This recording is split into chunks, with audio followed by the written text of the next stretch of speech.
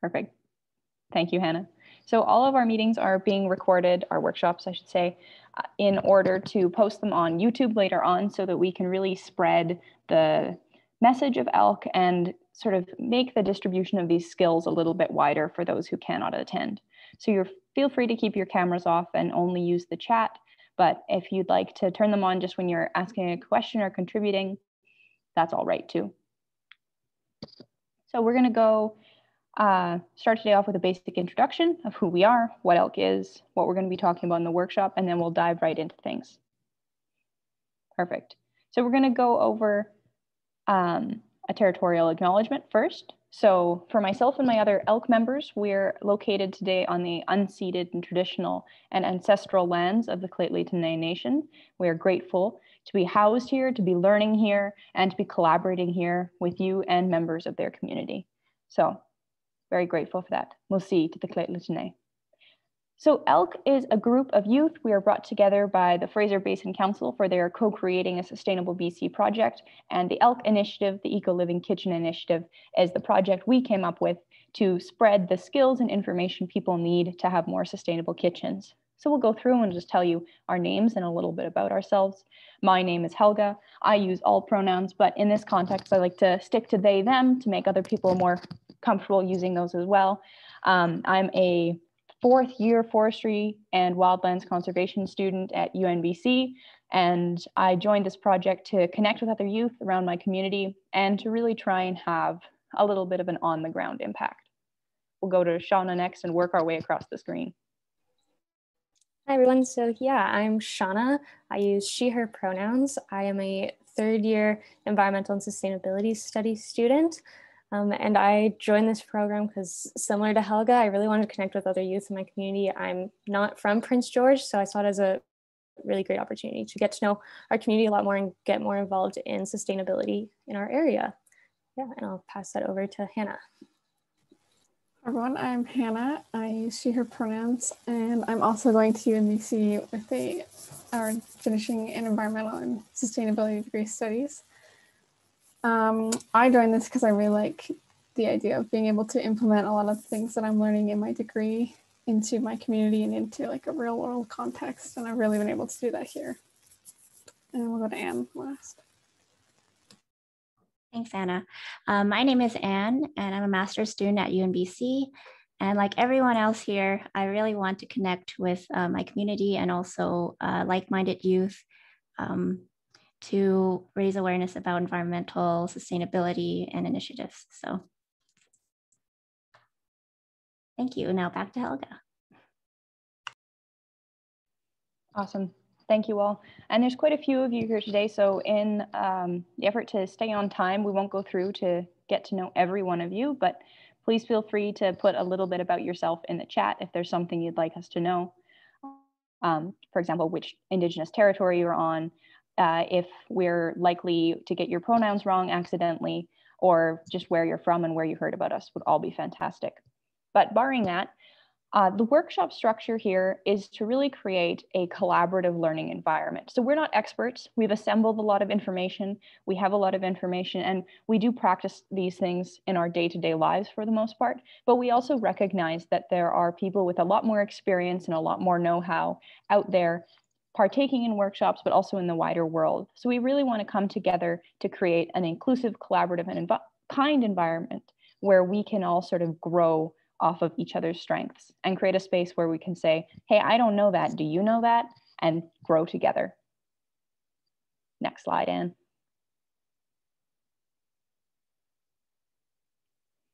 All right.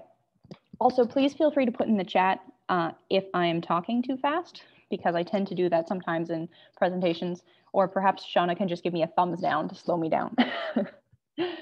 So let's talk about the kitchen context in specific. Kitchen waste is really challenging. It's super diverse. We have a ton of different waste and it's constantly coming in. So it has to be cleaned and it's really easy for it to get dirty. So recycling can be a challenge. And we buy groceries either fairly regularly or in bulk. So there's a lot of packaging attached to those regardless. And while recycling is a good option, sometimes trying to reduce that waste or reuse it is actually a better idea. And there are reasons for that. So as a society, and I say this as a Canadian society, a North American society, and a global society, we need to consume less plastic and less packaging in general. The statistic is that only 9% of the 3 million tons of plastic produced each year by Canadians alone is recycled. And that might be because we don't know how to recycle it, we're too busy to recycle it, and such. But if we reduce the fact that we're using plastic entirely or stop using plastic entirely, that will become a much smaller issue, right? So we need to try and decrease the amount of plastic we're using. Plastic is also challenging because it's one of the materials that can't be recycled infinitely. So things like tin and glass can be recycled a fair number of times, especially metals. They're pretty good to continue being recycled and recycled and recycled. But plastics have to be broken down through a chemical process, which actually damages the polymers that make them up so that they get weaker and weaker the more times that they're recycled. Most plastics can only be recycled up to 2 times before they're turned into some kind of fabric or clothing, which eventually has to go into the landfill. So we really want to decrease that. In some parts of the country and parts of the world, plastics have to be shipped overseas to be recyclables in general have to be shipped overseas to be properly processed after they've been sorted. So that means breaking them down so that they can be used into different materials. Here in British Columbia, we're really lucky because in our province, we actually do everything in province. We have the necessary infrastructure, but some of the eastern provinces have to ship those materials, those big cubes of recycling, to different places around the world who then do the processing. And this can be really challenging for developing countries who often take on that work and can lead to pollution and just an unequitable situation. In the same sense, Canadian provinces who can't send that waste away, that recycling to get sorted, end up with a backup so that the recycling doesn't actually go through the whole process. It just ends up sitting here in recycling facilities.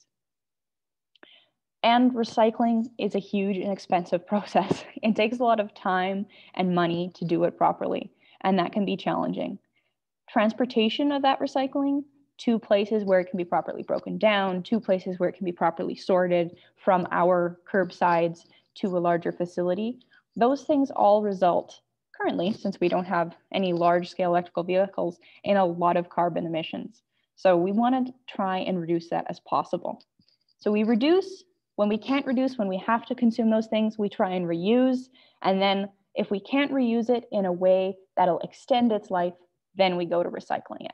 And hopefully some of the things we're going to talk about in this workshop will help you do that.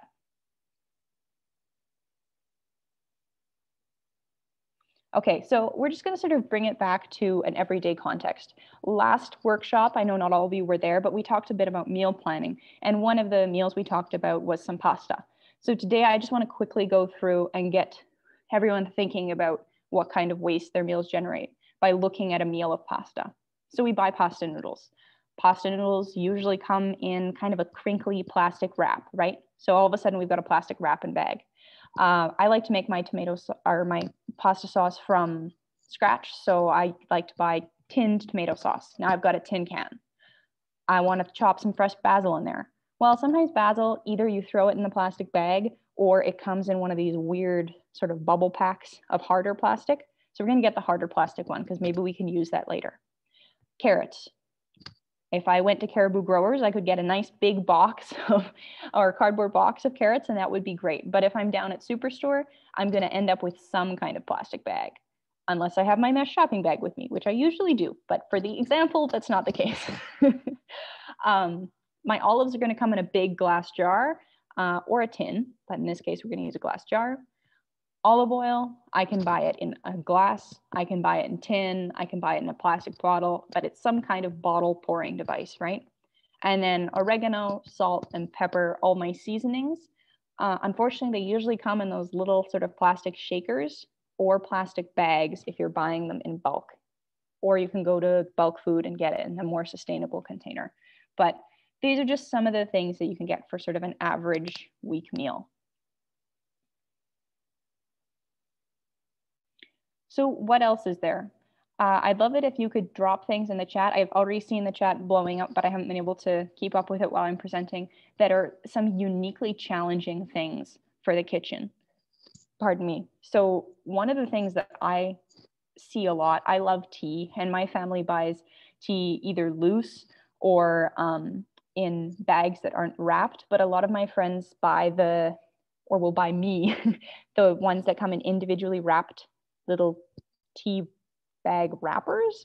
And so I have all these tea bag wrappers, and that's one thing that's really hard to recycle because sometimes they're coated with plastic on the inside. And so you have a paper plastic sort of chimera beast that's been all mushed together, and it's a little bit more challenging.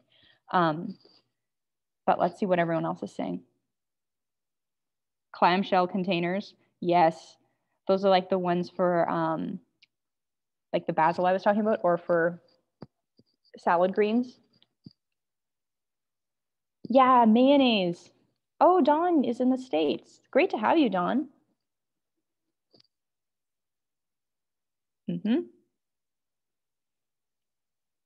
Yeah, actually thinking of it, I haven't seen mayonnaise in glass here either. Has anyone else? No, I know the plant-based stuff that I buy is always in plastic. So it's frustrating. A good jar though, for a plastic jar.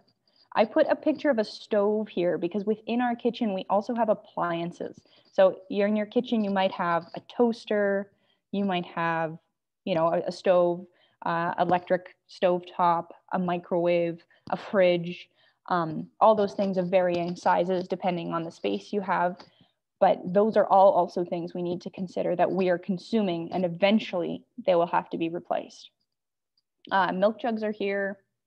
Yeah, so we have a really diverse range of waste, but what I want to try and do now is stop thinking of it as waste and start thinking of it as material, as resources.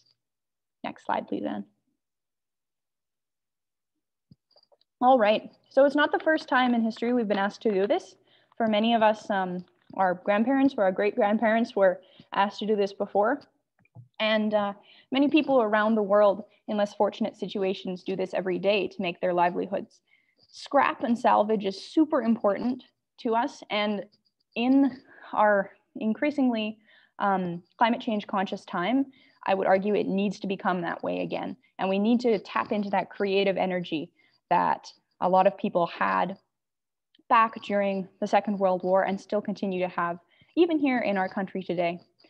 But I don't want us to be making more junk. So I know that there are a lot of cool kids art projects and, you know, sort of neat little things we can make to decorate our homes with these kind of supplies. But I really want to warn everyone against making things that you're going to throw out next week or next month, or just things that, you know, aren't actually useful for your home. So if you aren't going to use it, it's better to recycle it, especially if you're turning it into a craft that is going to prevent it from being recyclable at all. One of my frustrations as a camp counselor was that we used to make things out of salvaged material, but by the time that we were done with it, it had hot glue and glitter and paint, and so essentially had become something that was no longer recyclable. So please, if you're doing these kinds of crafts with your kids or making things for your home, make sure you're actually extending the life of the object. Otherwise, we're kind of, you know, working backwards instead of forwards. Next slide, Anne. Okay, let's get right into it. And I'm going to encourage you to, if you don't see something on the screen here, or I don't touch on something and you do it, please pop it into the chat. One of our other hosts will be looking at that and just sort of keeping up with what's in the chat, and they can pipe in if they see something really cool. But I'm going to be going through these fairly quickly. So plastics are tough. There's a lot of them in the kitchen. They're hard to avoid unless you're shopping bulk all the time, and even then it can be a challenge.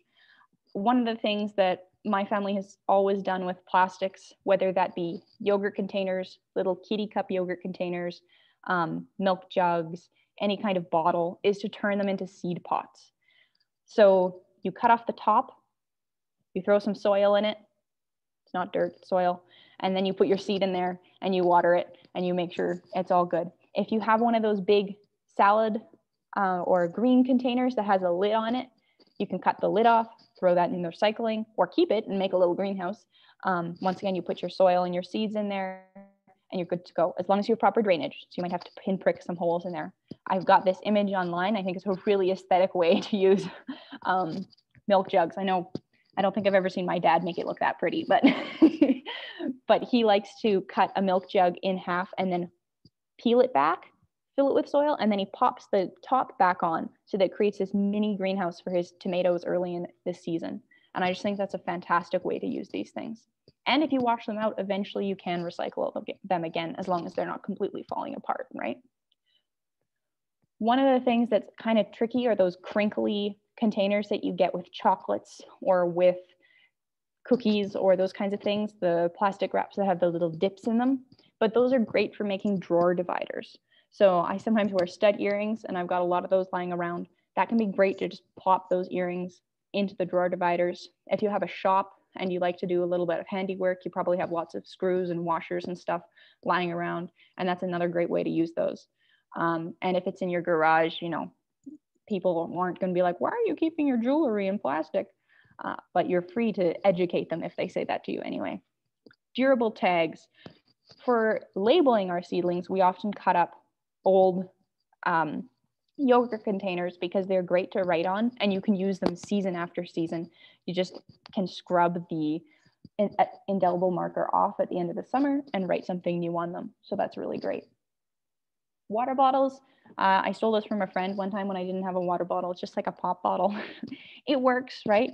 One thing with all these, whether we're growing in our food in it or drinking from it, is that increasingly we're aware that all plastics, including our clothing, if it's made of a plastic material, gives off microplastics, and they tend to sort of bioaccumulate in us and then later on in the soil after we pass on. And so that is something to be aware of. But at the same time, I think it depends on the kind of time scale you're looking at and how concerned you are about those. So it can be useful to, you know, if you're in a rush for a water bottle, grab one of these guys, give it a little bit of a longer life, and then pop it in the recycling later. Ziplocs. So I didn't know until I came to university that some people think Ziplocs can't be washed and recycled and used again. I know we're using Ziplocs that I've seen since I was a kid. Just wash them out, relabel them, stick them back in the freezer. As long as you don't need them to hold liquid, they'll go on a really long time. And that goes for any size, including the little really thin sandwich bags. Those are just more plastic bags if you throw them in the garbage, but they can stay handy for longer. Storage containers for hiking. Glass is hard on hikes. It can break, it's heavy. I've done it. I wouldn't do it again. Plastic bottles, plastic bags, super quick, super light, and you can use them over and over. And there are some really cool things. I've seen insulation for buildings where people have taken pop bottles and stuffed them full of plastic bags and then used that instead of the regular foam insulation that you can buy. So it's a pretty creative field getting in with plastics. All right, next slide. And I see that Shauna's popping some of the links that are in the end of this presentation in the chat as we go, which is awesome. Thank you for that. Okay, glass. Glass is pretty easy. It's like Tupperware, but it's free, right? It's fantastic. I think pretty much all of our food is now stored in glass containers that we've found, and we actually buy things larger than we need at any one time so that we have a nice big glass container. You'll see this picture is from my house, and those peppers are in, I think, an old pickle jar, and we always buy more pickles than we need because they don't go bad in the fridge, but you also have a fantastic flour container or spice container afterwards. So we reuse to store other foods. Some jars, including jam jars that you buy from the store, even if they have, you know, a design on the lid, they can be used again for canning and preserves if they reseal. Not all of them reseal, but it can be worth it to give it a shot. We've had fairly good luck with that in my home. Bottles can still hold liquids. They're good for homemade apple cider vinegar or apple cider vinegar in general, or your kombucha if you're making kombucha at home. Candles, leave behind candle holders. And those are still useful, especially if they're pretty, as many are now, for tea lights and such. So you can buy scented tea lights and throw them back in the candle holder, or you can save up wax scraps and melt down and make your own candles later on and give them out as gifts. And then you keep that candle holder going through the system in a sort of reciprocal way, which can be really great. Once again, appealing glass holders can be used to hold toothbrushes or pens. I know I use one on my desk. It's just a pretty green color that used to be a candle, and now it holds my pens and pencils and stuff for when I'm studying. And then jars with screw-on lids can really help organize a shop or garage. I saw this at my boss's place last summer. He had a bar on the ceiling of his shop, pardon me, where he had screwed the screwed-on lids to a 2x4. And then he had glass jars filled with all of the nuts and bolts he needed, screwed onto their screw-on lids. And whenever he needed them, he would just unscrew them. But it didn't take up any space on his shop tables, on his walls, so he could have all of that for tools. And I thought that was really ingenious. I was just a little bit shorter than him, so I couldn't quite get to them. But aside from that, it worked pretty well. Next slide, Anne. Awesome, thank you. Okay, so tin, I see tin a lot in like kids' art projects kind of stuff. And if you can't think of a way to recycle or to reuse your tin, that's okay. It's actually really recyclable, and it can be recycled nearly infinitely. But they are useful outside, especially if they're of a certain size, and it can be handy to have some around. But don't feel bad if you have to recycle these, is the sort of long and short of it. With a little paint, large tin cans can be planters and buckets. I know my dad made some hanging baskets with these. You just have to make sure to paint them with a paint that's going to prevent them from rusting, or the bottoms will fall out. That's the only issue. And then they're not recyclable quite as well anymore. Tin lanterns are easy to make. That's a really cool art project and can actually be quite beautiful. Just don't go sticking glitter and glue and all kinds of fandangling stuff on it. Just use your hammer and a nail and tap some designs into that. And those can be really quite pretty. Great to do with kids too, if they get to draw the design and then you tap it in for them, or if they're a little older, they can do it themselves. They are great painted and nailed to a board in a shop, once again, to organize screws, washers, and small tools. To have all of your screwdrivers in one large tin can is a blessing, okay? It's a blessing. And then finally, in my house, we always make Italian panettone for Easter, and we always need those big tin cans. And so we purposely buy things in those big tin cans leading up to Easter so that we have those. And then we just keep them year after year. But that's a really handy use for it too. And it doesn't have to be super yeasty breads. You can make other breads in them as well. But it's a good thing to try out. All right, appliances. I will admit I'm weak on the appliances. I haven't reused many appliances yet in my life, but I have salvaged from some of them. So one thing I would say first is that you should connect with your neighbors and the community around you. Some people really like to fix these things, and they're good at fixing these things even when your official appliance companies might not want to. And they might also want to show you how. A lot of people who tinker are really passionate about tinkering and would love to get more people on board. So that's a great option. However, if it is beyond repair, or you don't know anyone, or you don't have those resources, there are still some options. And these are just a few. Freezers can become watering troughs for animals. I also have seen them used as bookshelves, just with the door removed, and also for smaller freezers for nightstands that keep things inside. And those can also be painted and made to look sort of prettier if they're in rough shape. Grills, we have old grills from a stove from the house we moved into, and we just threw them on the fire pit out back, and now they work perfect for cooking on the open fire. So that's a great way to use them. And then you can always salvage the hardware.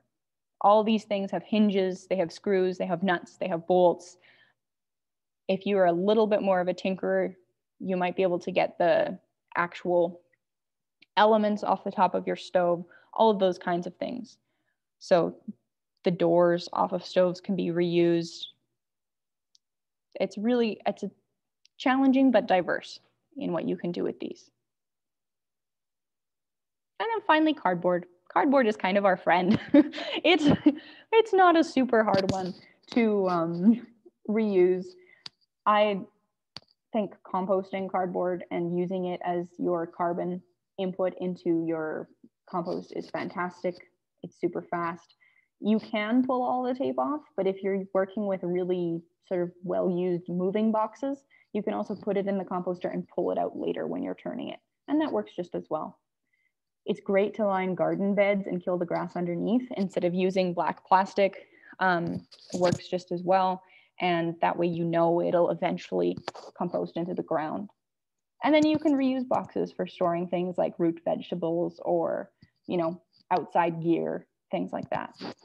So now I know the chat has been exploding, but if anyone has a really creative, cool, here's how I salvaged this, here's how I reused this story, please pop it in the chat now and I will read it out and then I'll tell you mine, which is all credit to my mother who comes up with most of this stuff. All right, I've got one in the chat from Margaret. One of my friends uses an old refrigerator with a latch built into a cabinet with extra foam installation as cold storage. Oh, that's excellent for vegetables, etc. Cooler than room temperature, chilled by ice, and blocks frozen in milk or water jugs. Nice, that's a great idea. I really like that. That's like a root cellar. Very cool. So my mom always buys the gigantic version of the ketchup, the Heinz ketchup. I'm not sure if you've seen it. It comes in huge tin cans. So we always buy that because she doesn't want to buy the little plastic ones. And then we go through this several minute process of transferring all of the stuff that is in that large one into the old plastic containers that we have and any glass jars that happen to be lying around. And then all of that ketchup goes into our fridge. And then we're left with a tin can that we can either bake in or that can be recycled. But that way we keep the plastic, we extend the plastic's life, but we also only produce the tin and keep everything else in the fridge. So that's my mom's strange way of going about it.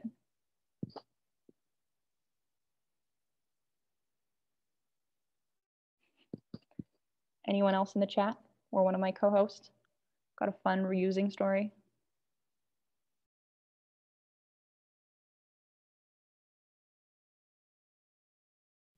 I would say maybe not so much of the most like out there sort of thing, but I know in our house we do like to propagate plants as well. So our old glass jars get used for propagating plants. I know you can buy those like little cutesy ones that get set up as a complete propagating station, but yeah, we just use our old glass jars for those, and that's a really great way to go about it.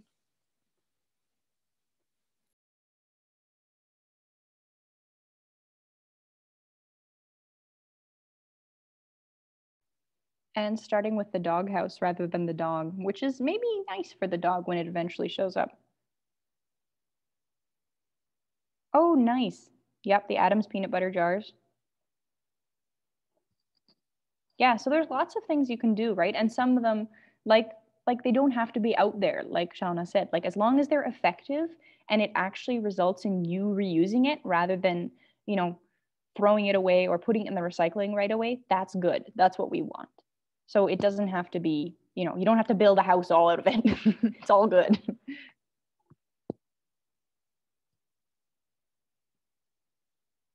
Oh yeah, and semi-bulk foods. Absolutely. Bread tags. Good one, Leanne. Yeah, and you know the elastics that you get or the twist ties you get around some produce. For example, broccoli is the only one I can think of. Those are great for hoarding elastics because elastics for some reason are really expensive, or especially right now because of masks. But yeah, I like the bread tag one. Awesome. All right, I think that's the end of my section. So thank you for listening to me for this long, everybody. Excuse me. And I think we're going to take a really quick 5-minute bio break before we head into the next piece, just to give everyone an opportunity to get up and stretch their legs and go to the washroom if they need to.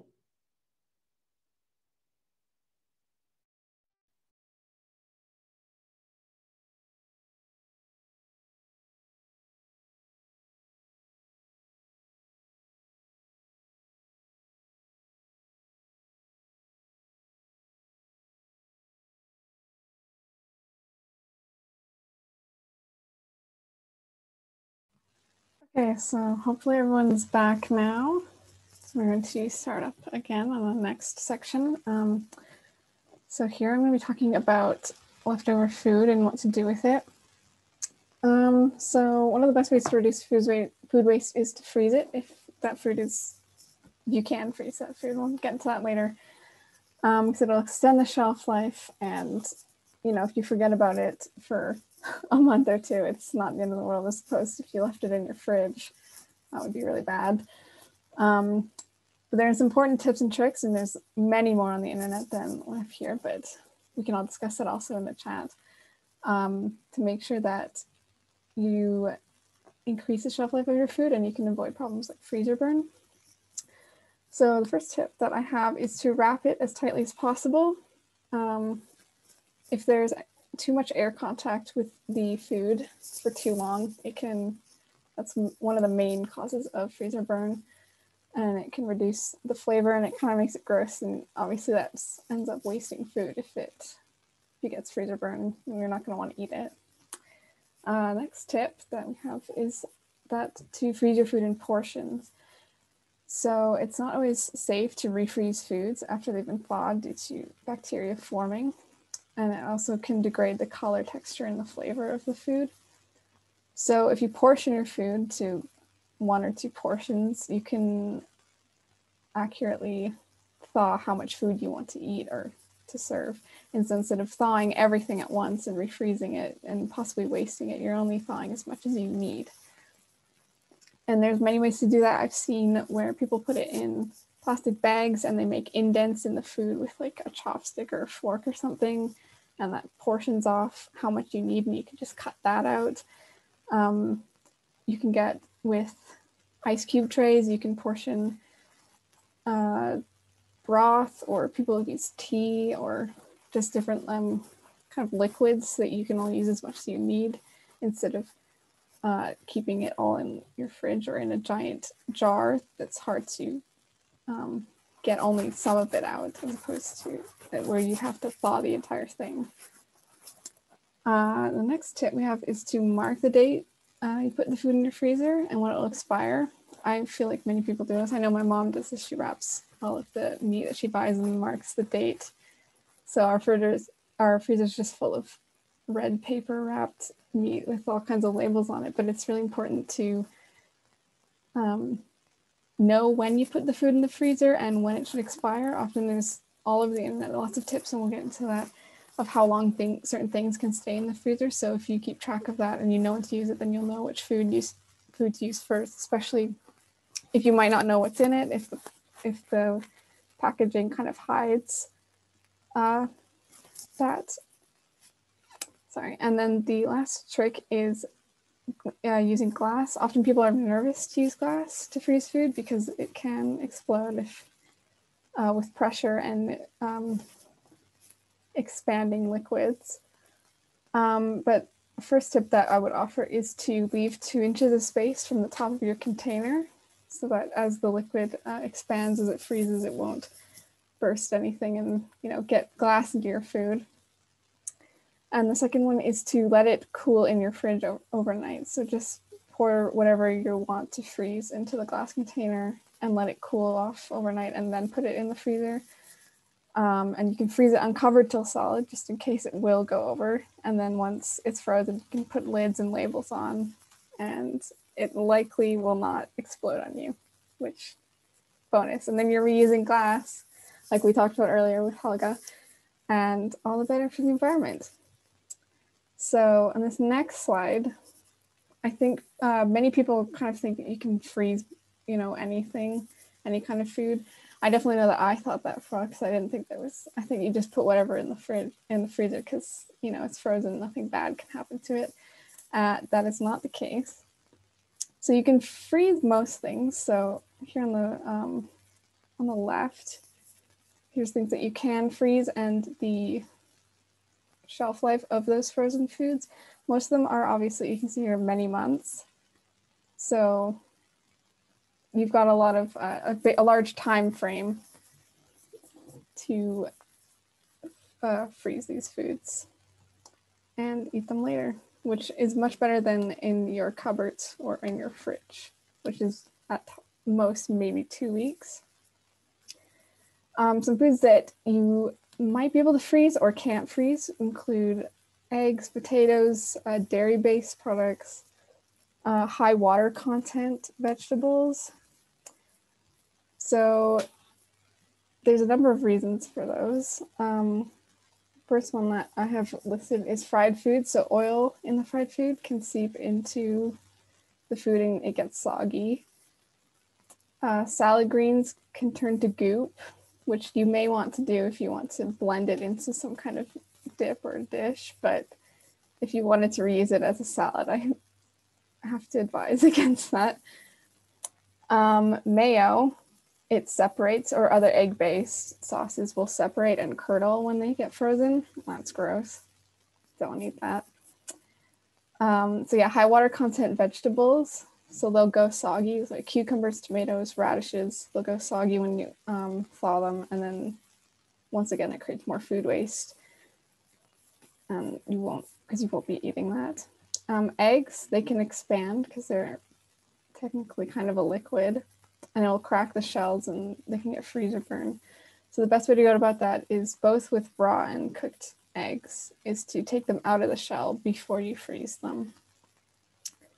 Rice has bacteria spores on it that survive the cooking process, and so that's why it's kind of important to eat it sooner than later so that it doesn't multiply as quickly and get you sick. And if the cooling process takes too long, they definitely multiply quite rapidly in a warm environment, and they can become dormant if you freeze and reheat them regularly. So rice is kind of, here it says you can't freeze. I think you can if it's immediate, but it's kind of like an iffy thing.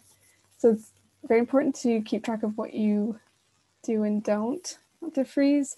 Kind of refer back to our last meal planning workshop, where if you're planning what you want to eat and what you don't want to eat, then you'll know what things to include immediately, what things are perishable that you also can't freeze, that you should include in your meal and eat within the week that you bought it, and other things that you can make or store in the freezer and you can use for future meal planning. Yeah, so we'll go to the next slide.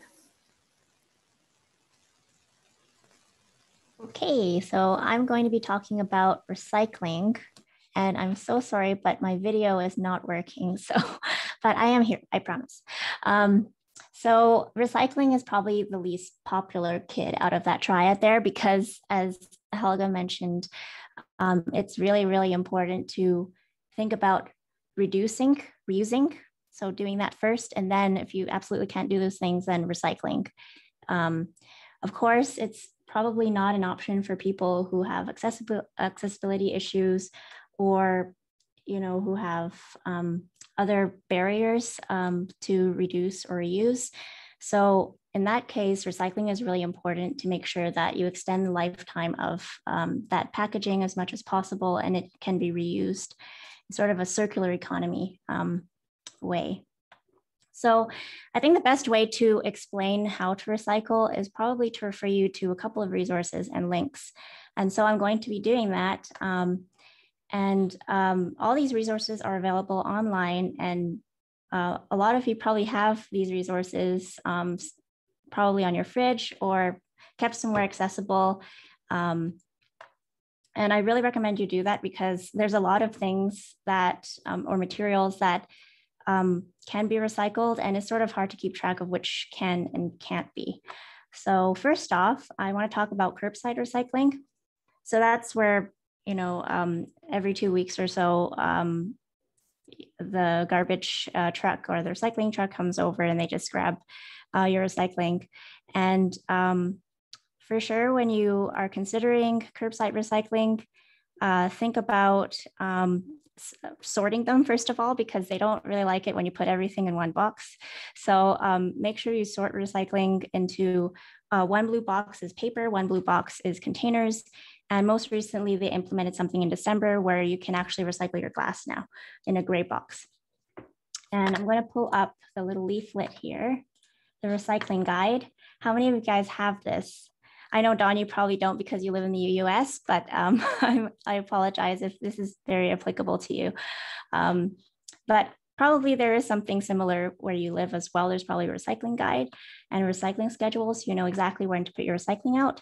And here at the bottom, and I keep this on this fridge, so and on my fridge so that I know exactly what to put in the box, is how to sort them out and what is accepted and what is not accepted. So you can see in the first box for paper, what's accepted is things like magazines, newspapers, molded paper, so what you get when you go to Timmy's, and cardboard boxes, of course, envelopes, board boxes, so things like cereal boxes you can put in there, and paper bags. Oh, and Margaret said that in an apartment, so, oh really? There's only one box? I didn't know that. Yeah, I actually rent in a house, so I actually had no idea in apartments you only have one box. Okay, that's a bit of a dilemma, but if that's the case, there's also another solution, which I will talk about a bit later. But that's good to know. Thanks for sharing, Zala and Margaret. And then in the second blue box, you have containers. So things like plastic bottles. So if you buy any orange juice, you can put that in there.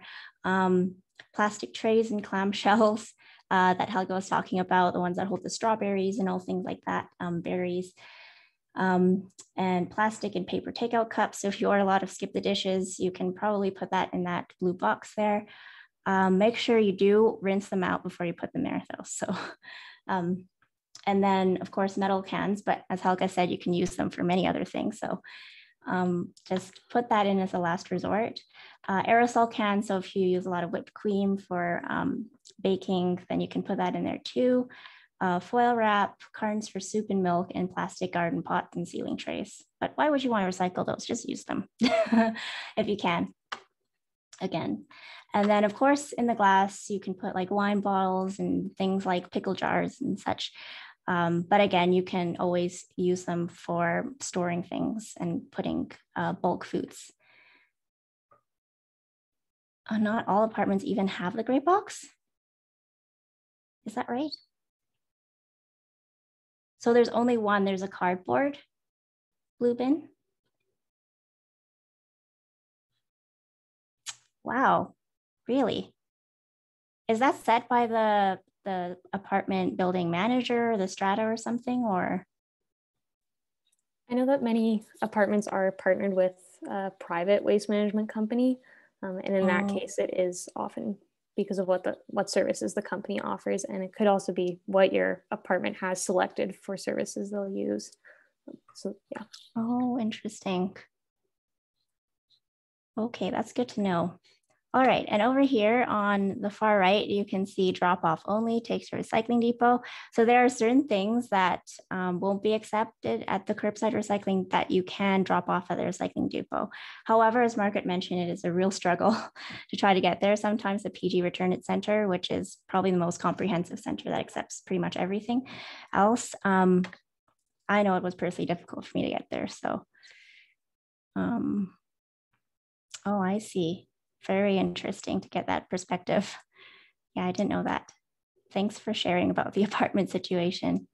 Do they have any other alternatives then? So the private companies, do they take the rest of the recyclables, or they just put it all in the dump? Yeah, I think it depends on the company who you're partnered with. Oh, interesting. Okay. All right, and then people could use some kind of like a dump run co-op if someone has a vehicle and no one else does, or not a dump run, but a return it run. You could all get together and go to the recycling depot together in not COVID times, obviously, but that would be kind of cool. Yeah, totally. Okay, and then here is a link to the returnit.ca site, and here you can find all the different recycling depots that are close to you. So if I type in Prince George, then you can see here, there's a couple of Return It centers, but I like the PG Recycling and Return It Center simply because they accept more things. They accept appliances and other things as well, which is awesome. So if I go over here and I go to details, you can see when they're open and what they actually accept. And another cool thing that the province has basically just started in 2019 actually is allowing people to recycle things like flexible plastic packaging, which traditionally you couldn't recycle at all. And what are they using it for? They're actually using it partly to create engineered fuel, which is interesting, what I read. So yeah, if we go over here, here's the materials list, and you can find this on the Recycle BC link, the other one, the third one in that slide. And here it then reiterates what you can put in the paper, the container box, and also what can be accepted at the depots. And so here's a drop off. So things like plastic bags, overwrap, so wrapping for bread and other things like that, paper towels, the carrot bags, all those things, they can be dropped off at the Return It Center. And things like foam food containers and trays as well. And foam cushion packaging is not really applicable except if you get an appliance and there's some foam packaging in there. So you can also recycle those. And then things like Ziploc bags and other flexible packaging, like the ones for chips, you can actually recycle those, which is great because I know as students, we love to eat chips, and I know it's a guilty pleasure of mine. So it's nice to be able to do that for sure. And then other flexible packaging includes things like the packaging that you get when you buy meats and stuff. So those all can be recycled at the Return It Center. Yeah, and then also, I think there was something in the chat about those onion net mesh bags. So you can actually use it for soap and to make the soap more effective, but you can also recycle them too if you have too many of them. So, and also the rice bags you can recycle there as well. Yeah, and things like shipping envelopes and plastic air packets and bubble wrap, you can also drop off at the Return It Center, pardon me. So yeah, and then over on the right side, you can see what not to include. So this is a really helpful resource, and I recommend all of you guys have this handy at some point. When it comes time to recycle, just make sure that you sort everything and you make sure that what you're throwing away, it can be recycled. Okay, now I'm going to go back to my slide here. So I went through all those links, and just to demonstrate how much plastic recycling we actually produce, even though we don't want to. This is my plastic packaging that I put into a huge potato bag. So these are all plastics here, and this was accumulated over 2.5 years. And this is a 2-person household with my roommate, and you can see that it's still a lot of plastic. So imagine how much plastic we produce every single day. And this, I compress it a lot. So, this was just so that I could find a time to ask a friend to actually drop it off at the PG Return It Center, because as Margaret mentioned, it's very, very difficult to get there by public transport, especially in the winter. So it's sort of nice if you have a friend who can, drive you there or can pick these up for you, that would be great. But if not, it sort of sucks to have all of this stored somewhere in your closet, which was what happened to me. Yeah. So let's go to a quick activity. We're going to just go through all these items and then just put in the chat where it should go if you're going to recycle it. Because of course, if you can't reduce or reuse, you have to recycle it. So we'll start with the egg carton. So where do we put that? Just very quickly. You can shout it out or put in the chat.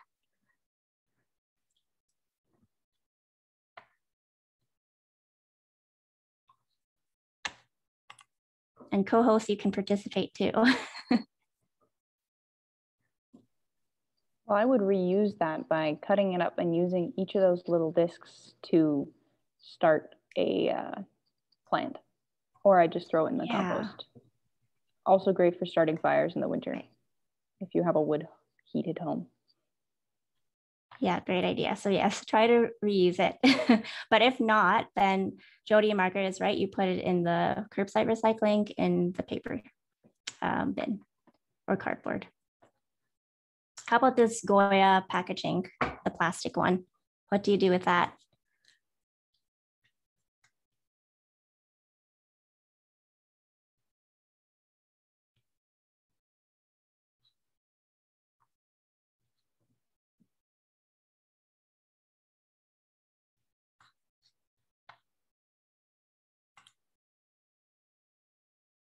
Yeah, recycling depot. Thanks, Jody. Okay, how about the plastic packaging and the foam packaging for the meats?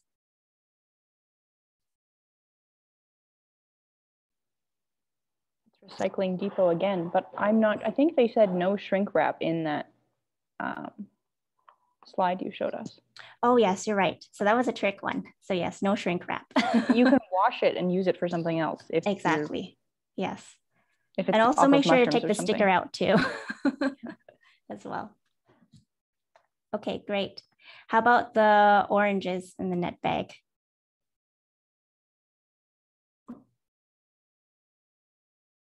Recycling depot. Thanks, Jody. Okay, how about this clamshell packaging?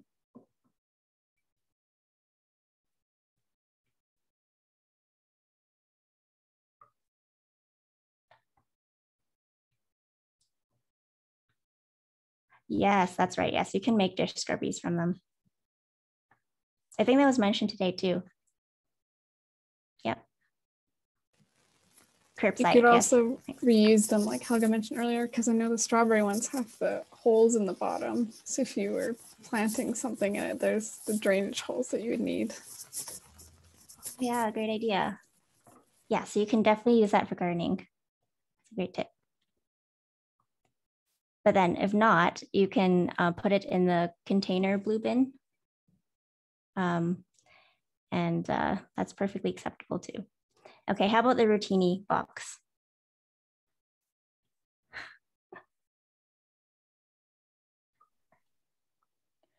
You can go curbside, but you have to remember to take out the little plastic window that they put in there. Mm-hmm. That's a trick one. Yes. So make sure you do that because yeah, that definitely doesn't go with the cardboard. Yeah. Yes, remove the cellophane. Thank you, Leanne. Yep. And then you can compost the cardboard if you want. Mm-hmm. Or you can use it as compost. Oh, sorry. How about the Classico jars?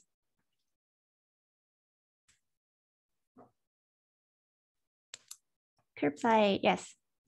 So you put it in with the containers, or sorry, the glass one, the gray one, sorry. Pardon me. Safe for canning or bulk formats, yes, agreed.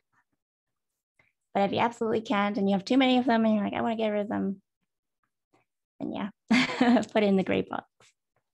Okay, how about the ketchup chips?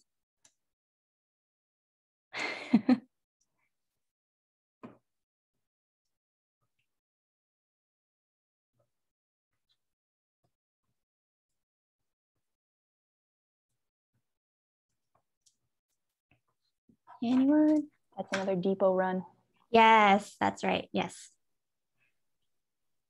Wash it out first, yes. though, because they're greasy. Oh yeah, totally. So wash them out, as Helga said, and then recycling depot. Yeah, I didn't know that too, but yeah, you totally can bring it to the recycling depot. Yay. Okay, how about the whole kernel corn? So it has the tin as well as some paper on it.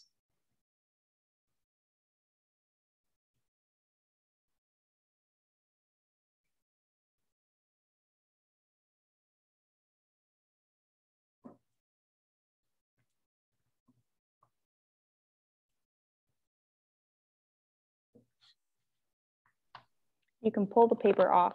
Sometimes it helps if you just quickly run it underwater first, because then it'll loosen a little. It doesn't turn to sludge quite yet, but it loosens. Pull it off.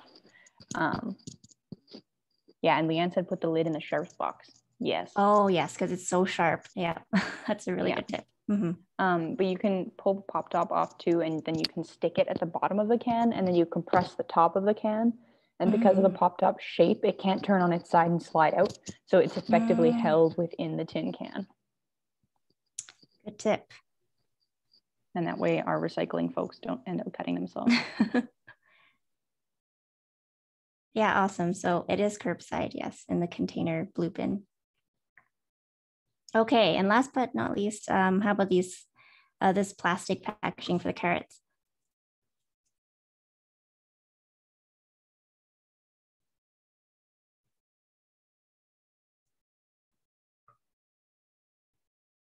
I have a bunch of number 10 cans of plastic lids. I use one as a can sharps container. Oh,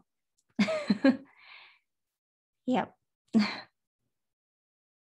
That's a good way to put all of them together and then just recycle them later. And that plastic bag can go to the recycling depot. Yeah, okay. But you can always stuff your other plastics into it so it's easier to take to the recycling depot, just as you did in your plastic bags in the closet. Totally. It's like a real environmental skeletons in the closet kind of parable, where you just have all this plastic in your closet. Yeah, it looks terrible.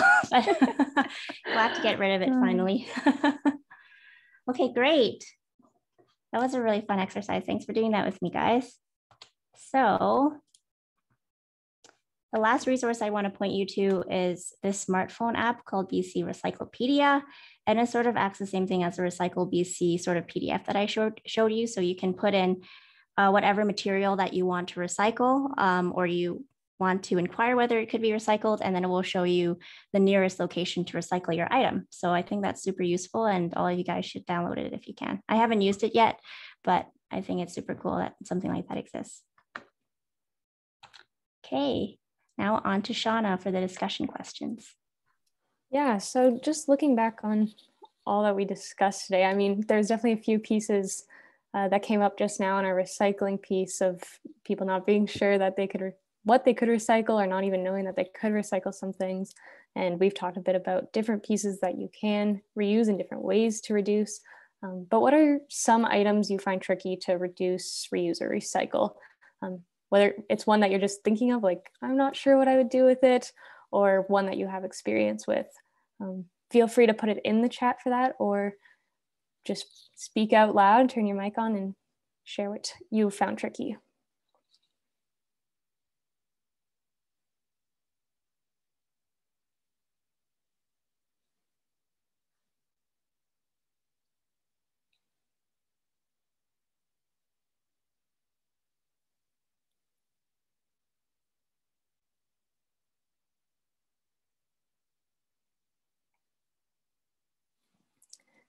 Yogurt cups is one. And would that be for recycling? I know, like, those little yogurt cups, when it gets to so many of them, and depending on how many you're going through a day, it can be a bit tedious to go through. If they have an outer paper wrapping on them that you have to peel off, actually rinsing them out before you recycle them so that they still can be recycled.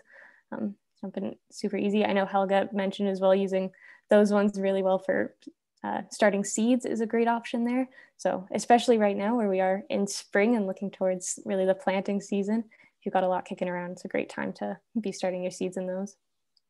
The little yogurt cups, my mom likes to make Jello, pudding, and like there's little desserts in the yogurt cups. And if it's a little glass jars and you can't find a use for them, people will post them on the Buy Nothing groups or whatever groups they're near their neighborhood. And people do want them and need them. So people do, pretty much you can put anything on there people want or need it, and they'll ask, I'll take it, I'm interested, that sort of thing. Yeah, that's awesome, for sure. I don't think we've touched on that too much today, but reaching out to your community, if you can't make use of something, there's most oftentimes there's somebody out there who will want to make use of it. So yeah, that's a really great opportunity. And that Buy Nothing group, I know we talked a bit about that one last week. I'm not sure if we have one of those groups in Prince George, but even other Food Hub Facebook pages or waste reduction pages, or even our ELK Facebook, if you want to take us to that, we're happy to share. And thanks, Helga, for putting that link there in the chat too. And another piece for finding tricky, Margaret shared, anything that takes up space while you wait to use or dispose of it. Yeah, and I know you're saying in the chat as well, being in a small apartment, it is tricky that keeping these things or collecting them to make sure you can recycle them is quite a challenge.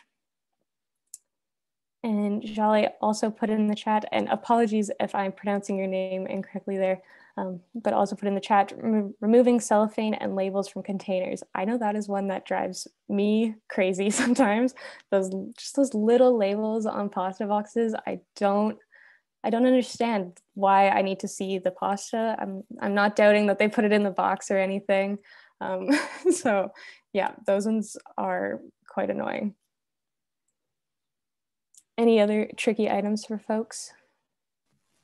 I always have a problem with those. If you ever order takeout, the paper containers with like the wax plastic insides, really impossible basically to separate it. So it's kind of ends up in the trash, which is annoying because it's cardboard on the outside.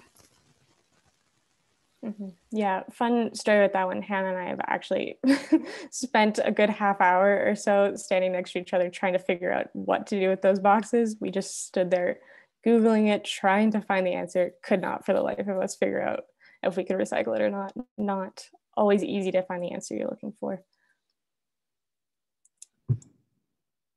We also had tea bag wrappers in the chat. I also struggle with that one, and I know not all tea bags come in a wrapper, and you can't always see either inside the box if they have that additional wrapper. For example, but then you get into your tiny window. Yeah, I guess that's where the window comes in. If there's extra packaging inside. Yeah. Yeah, but buying like bulk tea in larger quantities is the solution, absolutely. Mm-hmm. I know that in the terms of the takeout containers, I recently saw a takeout container that said compostable, and I was super excited. And then I looked closer and it said compostable only in an industrial facility. And I was like, how do I get it to said industrial facility? So I think they're coming out, absolutely, Margaret, but sometimes they're a little bit sneaky. Mm-hmm. And for those ones as well, it can be different depending on where you're located. For us in Prince George, we don't have access to that industrial composting facility. Perhaps those of you in the States might be lucky enough to have that, or even, there's other cities in Canada that do have those. So that's another conversation. If you stay tuned for our workshop series, we'll actually be talking about composting here in Prince George and outside of Prince George later on in one of our workshops. But yeah, that's a tricky one for sure. So we'll jump into our next question there. Why? Oh, yeah, go for it. Do you know, can you recycle the lids to the little yogurts, like the little yogurt cups? Are the lids to those recyclable? Yes, you can. It's actually included as part of the other flexible plastic packaging at the recycling depot. So as long as you wash them and put it in there with the other flexible plastic packaging, then you can totally do that. Mm-hmm. Okay, awesome. Thank you. Yeah, no worries. I feel like our yogurts have a little foil. It's a foil top, so that can be recycled. Oh yeah, the foil top ones. I know what you're talking about. Yeah, totally. I thought you meant the plastic ones, but yeah, the foil ones, definitely you can.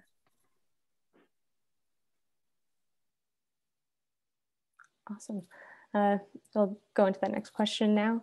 Why is a lack of knowledge on reducing, reusing, and recycling common? I mean, among the 10 of us here today, I've definitely learned some things even from those of you contributing in the chat. But why is it that we don't all just already know all this information when it's something that's really affecting our day-to-day lives? I think our cities and municipalities have a lot to do with it. Not last year, I guess the year before, 2019, my city did something at the city hall, town hall area, and literally had a mascot, and then people dressed up in like different recyclable items. And then they showed you the blue, in our city, it's blue cans or blue bins, recyclable bins. And it would teach you like, do I belong here or here or here or that sort of thing. I think there needs to be like your local government has to do something about it and get the word out, that sort of thing. Whether it's a big PR event like this was, or little pamphlets, because some people aren't online and some people, don't watch the news or something. but that also generates more trash, you know. It's like you're putting these pamphlets in people's mailboxes or something. But I mean, it's a cute idea. It sticks in your head so that you know, okay, that greasy pizza box, not recyclable, but a clean cardboard box, that's recyclable. That's awesome. That's a pretty cool event to hear about, and I'd definitely be interested in seeing that. I think that's also having events like that where they're educational, you're getting to learn about things, but you also get together with the community for pieces like that. So events like that is really nice. And like you said, it does stick in your head a bit more. It's a bit more memorable that way. The line was really, really long for people picking up these blue bins. I'm like, what is like my whole half my city out there? Like, don't you people have to work? It's like, yeah. Awesome. And we also have in the chat here from Margaret, a flyer for every household, and so many end up in the trash rather than being read or used for reference. Yeah, I know when the gray glass bins came out in Prince George, they did distribute paper ones with them for households, and ours is sitting on our fridge, but I'm sure many people are not sticking it to their fridge or keeping it in the drawer to remember and pull out. So yeah, I'm sure there's quite a lot of trash being produced by that. And I guess that also raises a question for the city or the company that's doing your waste management is like, well, if you're trying to properly manage waste, why are you creating more in the process? But yeah, overall, I think this, what we're hearing is this lack of knowledge really being a lack of education or access to it. Like one piece that was mentioned, not everybody is online. So if you're not online, where can you learn about it? And where can you find those resources? And also from Margaret in chat here, there are generational differences too. The older a population is, the more resistant to change. And that is a really fantastic point that I think we're seeing a lot of here, and kind of like the sustainability conversation is that not everybody is willing to change their ways or take on new habits. So it is hard. The funny thing is, like, my grandparents were the one who taught me how to like separate the recyclables, because in their city, which is 2 or 3 states away from me in the US, there you had to separate your glass, your plastics, your paper and everything, because they warned me as a 6-year-old, you get fined if you put things in the wrong container. And I'm like, oh, okay, because my city had not at that point started a recycling program yet.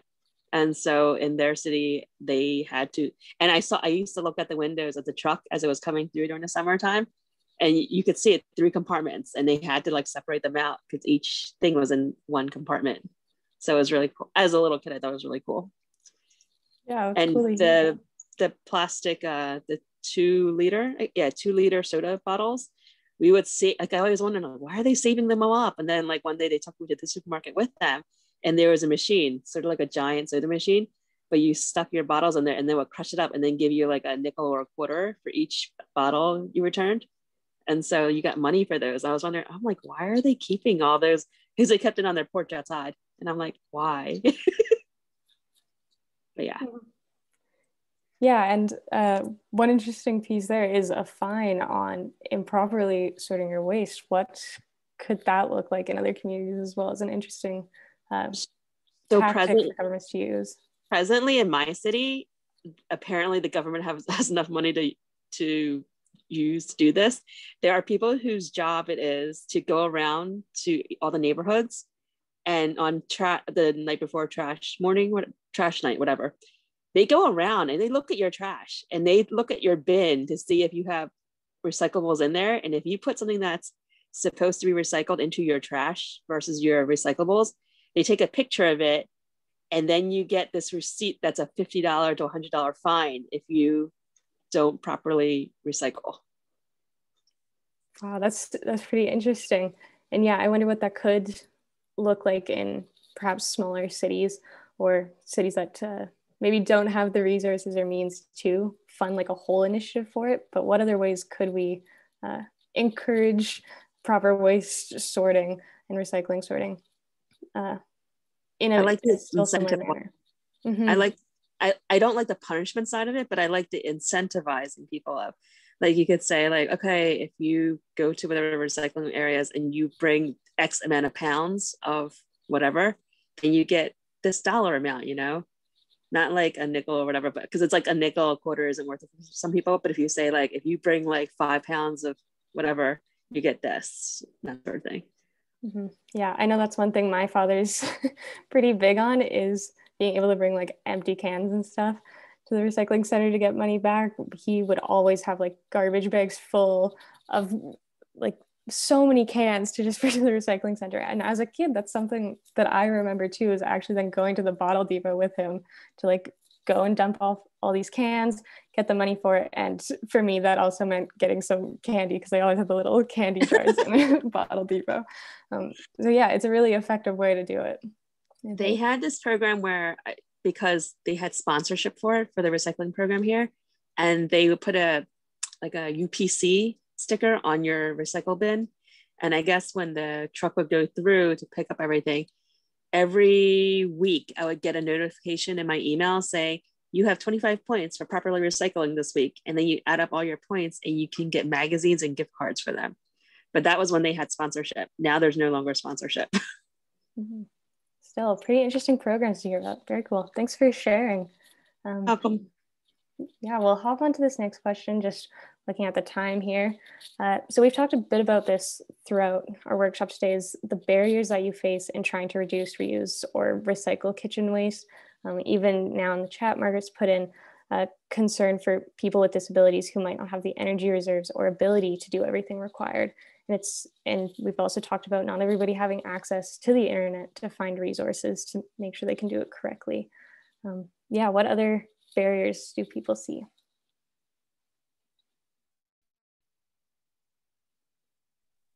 So one of my neighbors posted that she needed somebody's help like Tuesday nights to take, the trash to the curb, and because of her disabilities, for her and her daughter. And everyone in the neighborhood, like on the Facebook page, like, chimed in and said, I'll do it. Like at first she was like offering money. We're like, we'll do it for free. Like, I'll take this. And then we ended up doing a calendar so that people can like volunteer to help her out on Tuesday nights and be more organized about it. That's fantastic. Another really awesome way for community to come together through that. That's really awesome. Facebook, it's good for something, Yeah, that is what I think. That's another thing we're learning today. Facebook can be useful when trying to properly address kitchen waste. Yeah. Any other big barriers for folks? I know we also chatted about apartments today and the differences between apartments that are on with a private company and households who are with the city. So that's even a difference right there, if you don't even have just an access point right away to multiple different types of recycling bins for your house. But any other ones coming for people? My cousin lives in Williamsburg in Brooklyn, New York, and they just have like, I want to just say it, like they have like the greatest trash ever. Because when people either move out or, depending on what income level they're at, when you look at their stuff for trash night, there are literally groups on Facebook again that like post like, look at this great furniture. It's like great furniture, books, children's like crib stuff, like kitchenware, shelves, sofas, like literally like somebody threw out like working TVs, and stuff like that. It's just crazy, especially with the pandemic, because everyone because it's very expensive to live there. People move to other states because it's cheaper and they can do remote work. So the last year's and this year too, I guess, their trash whatever are like super, super treasures, if you will. You see these furniture pieces that are like marble and gold and whatever. And you're like, if you bought that online, that would be like $6,000. And people would just throw it out.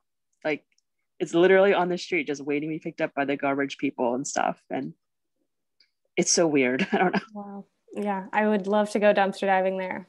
Yes. You'll make a pretty penny doing some Yes. dumpster diving there for sure. Yeah. I bought sushi from a local, I had a pet sit for her 2 weeks, a couple of years ago. And I bought sushi from a local market. And then I was walking her dog later that night. And this man was just like dumpster diving. I had never seen that in person before. And I was shocked, but yet like really angry at myself that I just spent $12 on sushi, that he's literally picking up cases on the ground. Anyway. I think in the northern context, the apartments, but also the access to these facilities is really important. So I live only 20 minutes outside of Prince George, and of course there's no curbside recycling, which means whenever you want to recycle things, you have to go either to the nearest transfer station or to the return it itself. So we end up having to make like 2-car trips for every kind of load of recycling that exists. But that can be really challenging for people who are living with disabilities or people who live further out of town. So I'm not that far from town.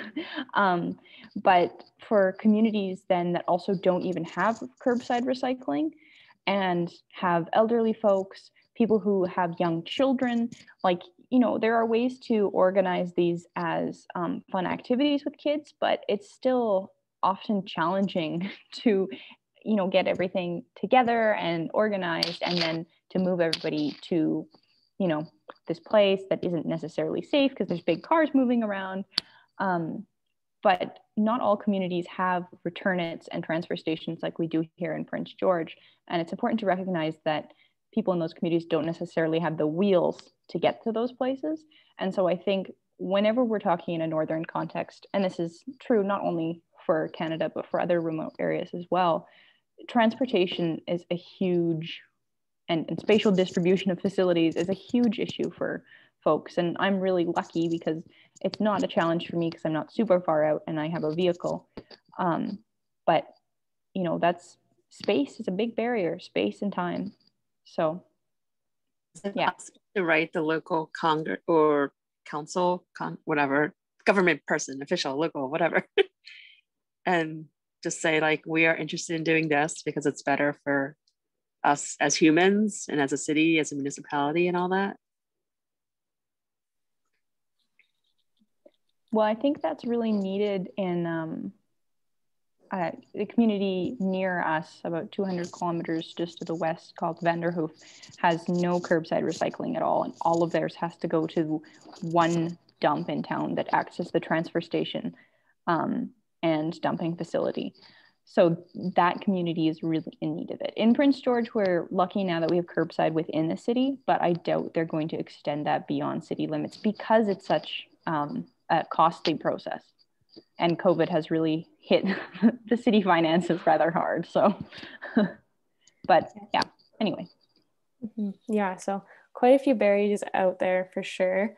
But there are other resources out there as well, and we've shared a few today that can help. And we'd love it if you have resources that you know of, if you could drop them in the chat to share, that would be great. So we can create more of a hub of resources that we can also share. We'll put out a follow-up email after this event with all those resources. So yeah, please do drop those in the chat. We've only got 5 minutes left, so I am going to pass it back to Helga to wrap up for today, but please put those resources in the chat. And also, if you're looking for certain resources, also put out those questions in there and we can see what we can do, and other folks who are on the call as well. Please do feel free to help them out as well. So yeah, thanks. Awesome. Next slide, Anne. Perfect. Okay, so a brief conclusion. I feel like we've summed it up pretty well with this conversation and previous conversations, but there are a lot of ways to reuse materials before you even recycle them. This is a great step to take. It's necessary in some cases because we really want to prolong the time that these materials spend outside of the landfill for as long as possible. But we also want to make sure that we are actually prolonging the life of that product instead of turning it into garbage that will just go directly into the landfill. And then if we can't reuse, then recycling is another important option and a really important part of the sustainable kitchen. So unfortunately, recycling needs a lot of educating yourself because the rules, as Margaret put in the chat, are constantly changing and they're different between cities, between provinces, between countries. And so unfortunately, it's really a local kind of issue on what you're able to recycle and not. And then it's always important, because we're in the kitchen context, that all your recyclables are clean. So things like for some reason, I think about mushroom containers today. I obviously haven't eaten mushrooms most recently enough, but all of your containers, whether it's meat or mushrooms or veggies, you need to clean those out before you put them in, because that'll soil your entire load of recycling. And it's also just unpleasant for the workers who have to work for it. And we need to respect what they're doing for our society and give them as much help as we can. So wash all your recyclables, try and find out where they go, reuse them if possible, and just collaborate. We've heard a lot today about collaborating within your neighborhoods, within your smaller communities to help each other out. And that's really how we're going to get through environmental issues and issues of environmental sustainability. And if we can create collaborative models on a smaller scale, we can then approach our local governments and say, hey, this is working for us. Would you mind giving a hand? Right? And so I think those are really powerful approaches. And there have been lots of links in the chat that sort of have more information or just more resources for you to bounce off of. I'm sorry for the people in the States. This is really BC focused, but I hope you know sort of maybe just what to kind of search for your local information. And then we're going to wrap it up. There are interesting links. They've all been put in the chat. We're going to wrap it up with the prize draw. And I think Anne has the spinning wheel of fate somewhere. Or I've actually Shauna got does. it. Yeah. I'm going to stop sharing. I'll let Shauna. So yeah, for everybody here today, as you saw on that slide, our two prizes today are metal bag clips and reusable snack bags. And so for the person who wins this, you will be delivering those to you. For everybody who attended today, you're also going to be entered into our final workshop series draw, which is an even bigger prize that is to come. So for today, our winner is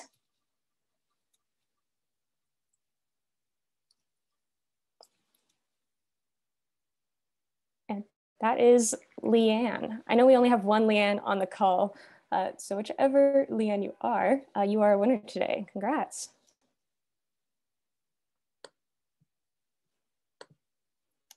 And for that as well, in Alberta, we can mail that to you. That is doable. So yeah, we will be in contact with you, Leanne, about getting that to you.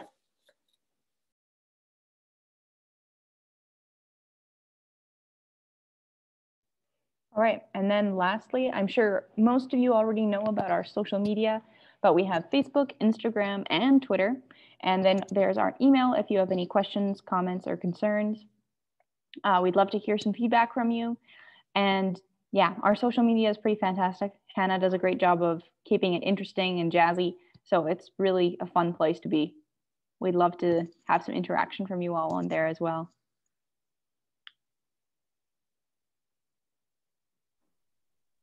And that, I believe, is our last slide. Yeah, correct, Anne? Yeah, and just before you all go as well, we would love to get your thoughts on this workshop today. I know some of you already know this, but this is part of a series, so we have more to come.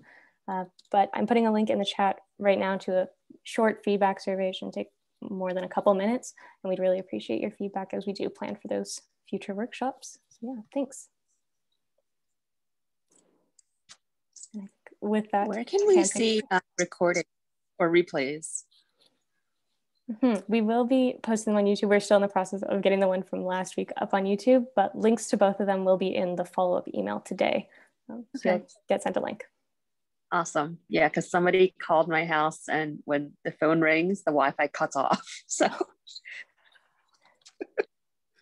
it's terrible. Awesome. Well, thank you everybody for joining us today. We really appreciate it and for contributing to our conversation.